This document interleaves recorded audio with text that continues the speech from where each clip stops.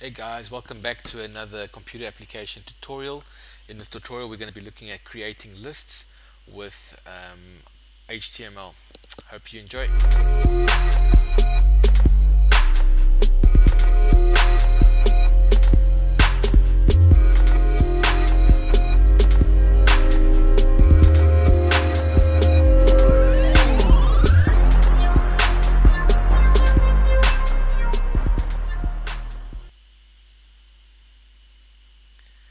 Alright, jumping right in, we're going to be looking at this presentation where we will be looking at three things. Firstly, ordered lists. Then we're going to be looking at unordered lists, and then when to use which. Alright, so what is an ordered list? It's got an order, it's got a specific sequence, so it's going to be numbered, or there's going to be letters or Roman numerals.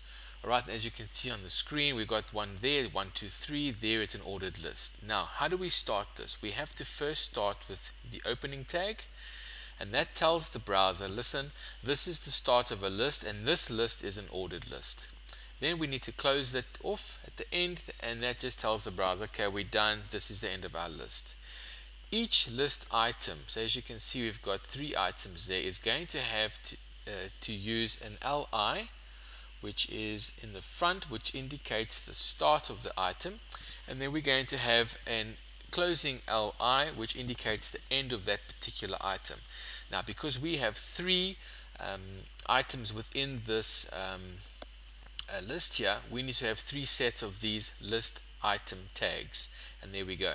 Right, each one showing the start of the item, and then another one showing the end. So the opening is the start, and the closing would be the end of the item, and there's three sets. Now, moving on to the unordered list, you will notice that there is no specific order. We're not numbering them. We don't have them in any particular order that we feel is more important than the next.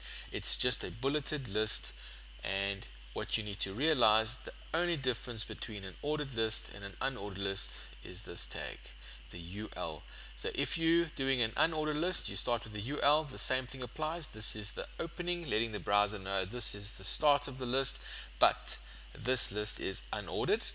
And then that's the end, and the same thing with the items. We have to use the LI, which is exactly the same one we used for the OL list, the ordered list, and that tells you the start of the item. The one at the back, this is a closing tag, tells you the end of the item.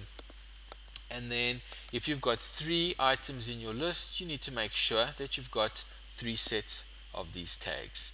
Alright, so when to use which? Well, if you need to have something in a specific order, then it is important to use an ordered list. So if we have to look at a recipe, for example, the method would be saved in an ordered list, because it is important that you follow that specific order when baking or cooking something. An unordered list, we can also look at the recipe and look at the part where a person would list the ingredients. It doesn't matter what order you pull the ingredients out of the pantry. So you don't have to worry about taking the sugar out first and then getting the flour. It's the method that has all those steps. We just need to gather all the ingredients. Which one you get first is irrelevant. So if the order is irrelevant, we can use an unordered list to use for those particular examples. Alright, so we're done with that. We are going to start a new Notepad++. We're going to start a new page. We're not going to work off the same one we've been working off. Just to remind ourselves about the structure and what we need to do in the beginning. The more we do something, the easier it gets, and we never forget it. Okay, so we're going to open up Notepad++. Mine is on my taskbar. And if you open yours up and there's other tags at the top, then it's because they're tags of previous work that you were doing, so you can just close them all up. Just click on the little close button. Alright, so the first thing I need to do is tell my notepad that I am going to be coding in a language called HTML. So it knows this, and the reason we do this is because it helps us. So if we type in tags, the tags will be in blue. If we have the opening and closing tags, the editor will have them highlighted in purple for us, and the content we type in will be in black, so we can differentiate between what is tag, what is content. Alright, so the first tag we need to open up is always going to be the HTML tag.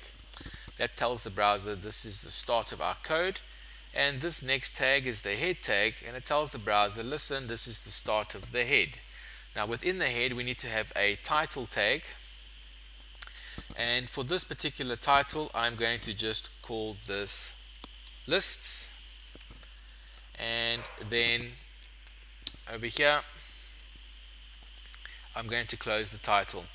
Now it's very nice, you can see because we picked the HTML language, you can see the tags are in blue and the content that goes in between them is in black. Easier to read, easy to identify. And now we need to close the head, and this is where we get to the juicy bit now. We're going to be working in the body as well with the lists, and open the tag and close the body. And we have one more tag to work with, and that is the closing tag for the HTML, which basically tells the browser, listen, this is the end of my code. Right, so I'm going to be working inside the body tag over here. Before I carry on, let us save the page. So we're going to go to the disk. Now because this is the first time I'm actually saving it, it's going to open up in a save as window, as you can see here. Alright, there we go. And the save as window is going to ask me to pick a location. Where do I want to save it? I'm going to go for the desktop, and let's go, yeah, desktop. The name, I'm going to change this name today to website with list. Okay, and as you can see at the bottom here, save as type. It already says hypertext markup language because we've picked that language within the editor. When I click on save, it's going to save into my desktop. My desktop has, I've got two desktops, so I just need to click and pull this up onto our screen that we're currently working with. There we go. Alright, so as you can see, the browser is empty, but we do at least have our title at the top that we typed in, lists, and then we got our URL, and this is exactly where the page's location is on my local machine. Alright, so back to the code. Now we're going to look at the first list, and this list we're going to create is going to be an ordered list, and you can hear the dogs barking in the background, so let me give you my list of most favorite pets to least favorite. Let me just give you 3 items. So let me start with, first of all, OL, and that is telling the browser that this list that I'm starting to create is an ordered list that needs to have some kind of sequence in it, whether it be numbers or letters. Right, so then LI is the tag that indicates the beginning of my first item, and it's going to be dog. Clearly there's 3 barking in the background. Then my next favorite, if I can't have a dog, will be a fish, and then I close that item. And then my last one, clearly you can see I like 2 animals that do not get along with this particular one, and I do not fancy having a cat at all. Alright, so there I go. I've got my list done. I'm now going to move my cursor in line with the OL that I opened up, and now I'm going to close my ordered list. Alright, so that's done. I'm going to click on save. Let's go see what this has created for us.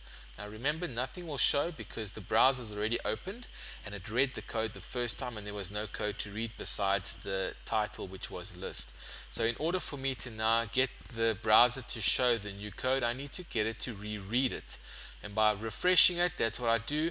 And as you can see, there we go. So if this was an order of animals that I liked from most to least, I would start off with number 1. There we go, dog. 2 is fish, and 3 is cat. Alright, so now what I'm going to do is I'm going to just copy this list like this, Control and C to copy, and then I'm going to push enter, and then Control and V to paste, and let me just get this lined up nicely. There we go. Alright, so all I'm going to do now is save this, and I want to show you what happens. All we need to do, okay, refresh. See, now I've got 2 ordered lists. All I'm going to do is change something in this list so you can see how easy it is to go from an ordered list to an unordered list or from an unordered to an ordered, whichever way you need to go. And what all you need to do is go to the first tag, which is the OL, and change it to a UL like I mentioned in the presentation, and that will automatically make this an unordered list. The LIs are the same tags that you use to list the items. Let's save that, change, go and browse, and when I refresh you will see that it's no longer ordered, it is a bulleted list. Alright guys, I hope you enjoyed that tutorial. In the tutorials coming up now, we're going to start looking at attributes. So up until now we've been working with the tags at their default values. So we are able to actually go into the tag and change it, and so that is what the next videos, upcoming videos are really going to be about. Alright guys, so until then, keep well, keep practicing, and if you do like these videos, don't forget to subscribe and hit that notification button so any new content will be brought to your attention. Right, cheers.